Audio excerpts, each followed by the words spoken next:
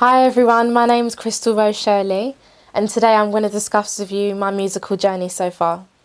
So, where did we start? Right, at the age of 1, 2, my mum and my auntie, we were shopping in Tesco's in Seven Sisters, if anyone knows that one. Famous Tesco's. And a Rasta man came up to my mum and my auntie and said, you see that girl in the trolley? Me. That she's going to be a singer. And my mum's like, what? Are you serious? I was only about 1, I was a baby. And she's like, how do you know this? And he's like, I know.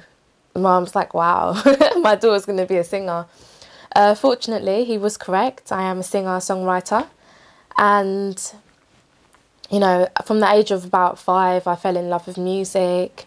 I started off writing my own poems. One day I woke up and I was like, Mum, I want to try and write my own music. I want to progress myself, and I started listening to different artists such as Mariah Carey, Whitney Houston, Bobby Valentino, and I ended up writing my own music. I cracked it. I cracked the structure by myself. Yeah, and it was amazing because I started seeing more of my talent. I started showing people more of what I can do. My mum's like, this is God's gift, I started singing with my granddad. I started singing like holy gospel songs, which helped develop my vocal cords. After I left school in 2010, I decided to join Haringey Sixth Form Centre. I gave my mum the choice of what she wanted me to study, whether it was business or music, and I said, Mum, I'm letting you decide this. And she said, go for music, you're a singer, this is you. And I said, wow, I'm so excited. So I went on studying for 3 years, qualified in 2013 with distinctions, the music national diploma.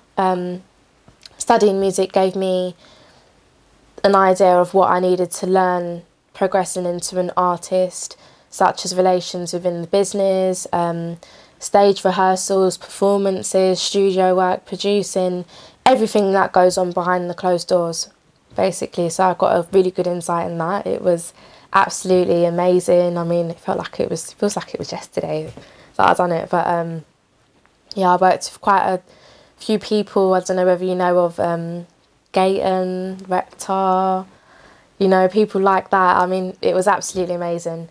And after I left music, that's when I started telling everyone that I'm a singer, this is me. Because before it was just like a hobby at first. I didn't really tell anyone that I was a singer. Unless you really knew me personally, you wouldn't have known that even in school, And the feedback that I got when I first put music out on YouTube and started singing in front of people, I mean, they were so amazed.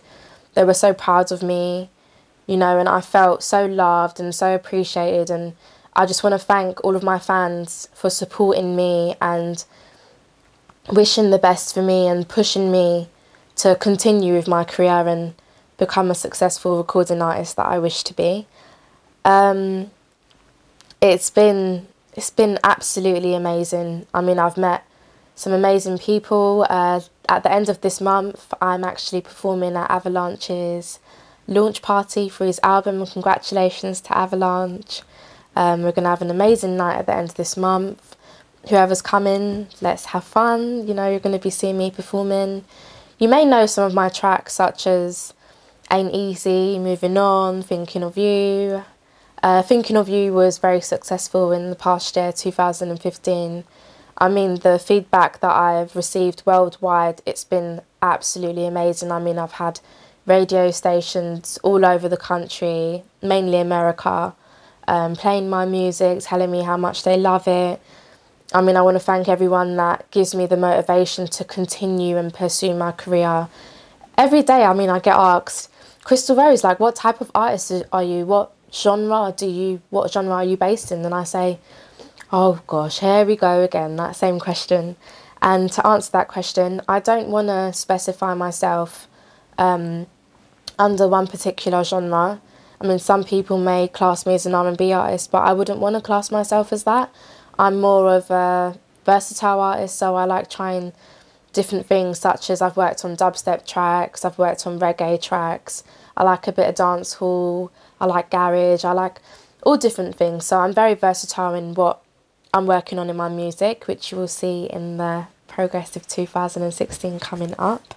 There's a lot coming up, loads of videos, loads of interviews, loads of performances, so stay tuned definitely for Krystalrose's upcoming events. So in 2013, as I qualified for music, it was quite a difficult year for me as I'd lost my grandfather. He was my #1 motivator.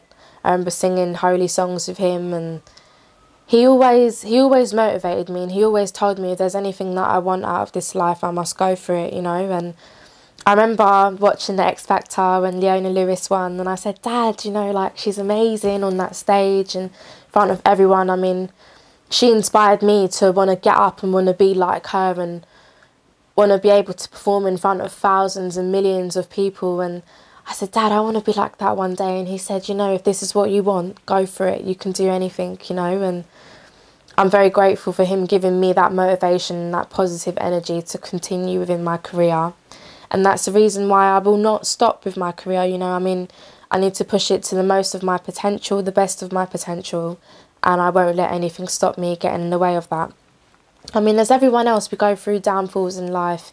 We make mistakes, but we make mistakes to learn from them. I mean, I've had experiences with producers, with artists that I've met, maybe been offered to go to a modelling photo shoot. I've had a bad experience where I was invited to a shoot in South London, and it ended up looking like something like a trap house, if you know what that means. And it was quite scary, but thank God, you know, I met another beautiful model there, my Michael Giselle, and, you know, she was my angel. She saved me, and we were both chasing our dreams. She's a singer also, and, you know, I met a good connection, and we made sure that we were safe and we got home safe. And I just want to say, you know, for everyone out there chasing their dream, please just be very careful. If you are going somewhere that you've never been before, please tell someone where you are going, you know, because it's really important, because some people don't get away as luckily as I did.